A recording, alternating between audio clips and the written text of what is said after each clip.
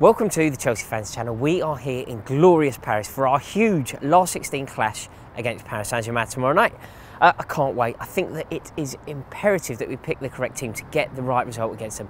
All we need to do is score a goal. I think that we can go through so long as we get something to take back to Stamford Bridge, because I'm worried that I'm pretty sure that they will score against us. They will score at Stamford Bridge. So we need something in the bag. So I don't think we can afford to go too defensive. So I've picked a team that I think may surprise some of you. I think the obvious place to start is obviously the keeper, and in goal for us will be Thibaut Courtois. I think that he is a fine keeper and somebody who we need to be on excellent form tomorrow, because I think it's fair to say that we're going to be under the cosh. They are going to come at us. They are electric going forward. You know, when you look at the players that they have going forward, players like Di Maria, players like Ibrahimovic, we are going to be under it. So Thibaut Courtois has to play and has to have a good game. I'm convinced he will.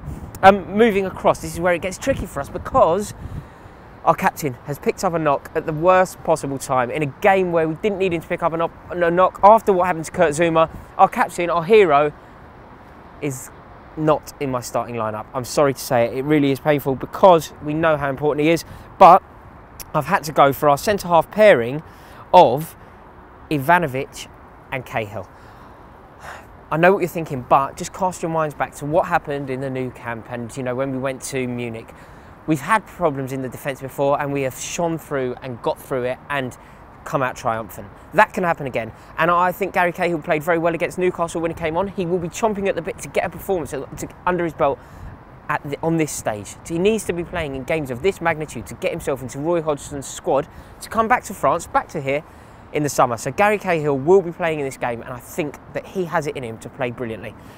I think Branislav Ivanovic will play alongside him. I've always thought that Branislav Ivanovic is a better centre-half than he is full-back. So by that logic alone, this is fine. Therefore, as I'm sure you can deduce, Babarama will play left-back. I think he played very well the other day. I think he's a very, very good player. He just needs a run in the side. And I think he's another one who will want the opportunity to play in games of this magnitude. So now's your chance, Bubba. You're playing in the last 16 of the Champions League for the champions of England against the champions of France. It doesn't get bigger. Let's see what you can do. Obviously, right back will be Cesar Azpilicueta, who is the finest right back in the game, in my opinion. I think he is a marvellous football player, and no doubt in my mind he will not let us down. This is where it gets interesting. I've gone for quite a defensive pairing here. I've gone for Cesc Fabregas and John Obi Mikel. The reason that I've gone for that, in fact, I suppose it's not quite as defensive as you would think, but I've played two there. The reason that I've had to do that is because Nemanja Matic is out. It's a shame that he's out, because this is his kind of game, but his form hasn't been particularly good of late. John Obi Mikel, this game's made for him. We're going to struggle to get the ball. We're going to need a player to break down their forward momentum, and he's the man to do that. You know, he wins the ball brilliantly.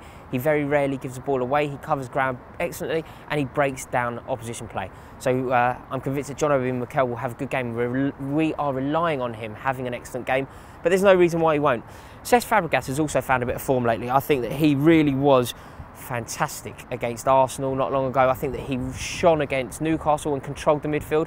There's no reason why he can't do that again out here. You know, he's going to be up against it. We know how excellent they are. Players like, you know, Motta and whoever, they're brilliant. They're so good. But Fabregas is on that level. He just needs to rediscover his fine form, and there's no reason why he can't do that. I've mentioned before, but we really do need to score a goal here, and that's why I haven't gone quite as defensive as we could. You know, we did have other options in the middle, but I think we need Fabregas playing there to push on. Slightly further forward, I have gone for an interesting trio of Pedro. I think that he deserves a place in this team. I think that he has played very well, and you know, he's coming off the back of good performance. He needs to play, because when you play well, you deserve. Wow, look at that! A boat's just going across the Seine. How romantic! But I think that Pedro needs to play. He scored 2 goals. It's not right to drop him off the back of that. So I think that Pedro needs to play in this game. I'm sure he'll play well. Obviously, Willian will play. So Pedro on one side, Willian on the other. Now this is where it gets tricky. Oscar would be the obvious person to play behind the striker, but that's not what I've gone for. I've gone for Eden Hazard. I think Hazard has a point to prove here. I think he said something that have upset some Chelsea fans. I'm not taking it personally at all. I understand exactly what he's saying. He says when a club like PSG come in for you, it's hard to not consider that. He's played in this league before. He has an affinity with this league and this country, so I understand what he means. He's not saying he wants to leave. He just says that it's of interest. So I think that he has a point to prove here. So I'm going to play him centrally, which I think is a very attacking team, I'm sure you'll agree, but I think that he has it in him to have an excellent performance here. And if he plays well, we will score a goal. It's as simple as that. Up front, obviously, leading the line is the master, the talismanic, the mercurial Diego Costa. His form of late has been one of the shining moments of our season, actually. I think that he has played so brilliantly, and he has given us a glimmer of hope to be optimistic about ending this season with some silverware. So Diego Costa leading the line against our old friend David Luiz. We know that battle, you know, it's a battle of, they know each other well, they grew up in Brazil. Obviously Costa's not Brazilian, but they certainly know each other well. And I'm convinced that Diego Costa has it in him to upset David Luiz.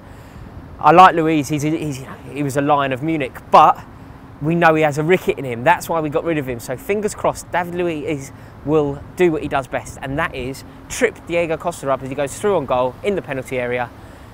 And who knows what will happen then. Right, I'm on the Seine, I'm on the bridge that signifies love. This is a bridge where you come and you write your name for lovers. I'm going to go now, and I'm going to go and see this beautiful city from the top of the Eiffel Tower. See you tomorrow. Come on, you Blues. We can do it.